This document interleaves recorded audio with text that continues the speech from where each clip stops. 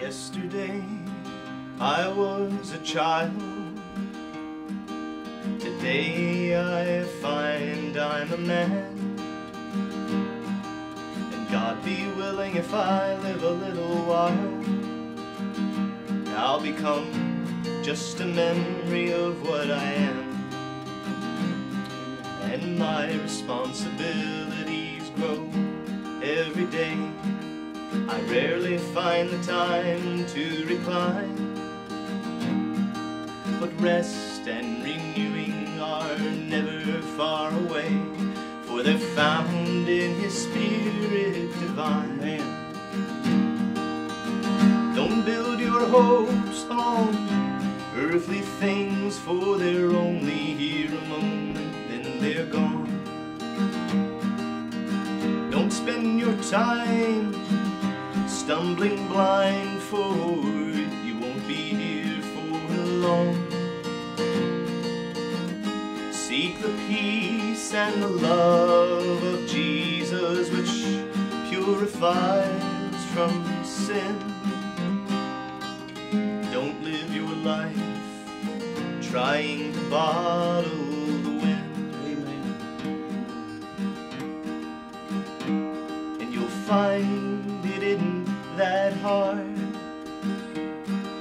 leaving this world behind, when all the treasures of your heart are waiting for you on the other side. Amen. But you can't cross that river without the only one who delivers and knows the way across that divide.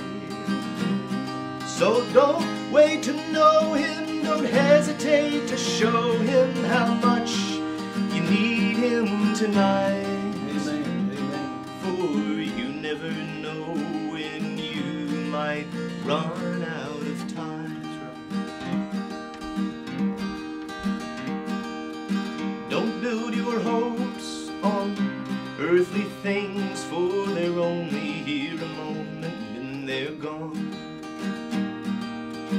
Don't spend your time stumbling blind, for you won't be here for long. That's right. Seek the peace and the love of Jesus, which purifies from sin. Don't live your life trying to bottle the wind. Amen. What are accomplishments and what is success if you miss the whole meaning of why you're here? And what is love if it ends and you never conquer death's fear?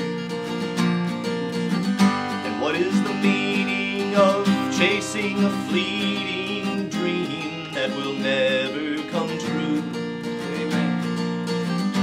The question is, and the question remains, do you realize yet you're only passing through? Amen. Amen. That's right. So don't build your hopes on earthly things, for they're only here a moment and then they're gone. And don't spend your time stumbling blind, for you won't be here for long. Seek the peace and the love of Jesus, which purifies from sin.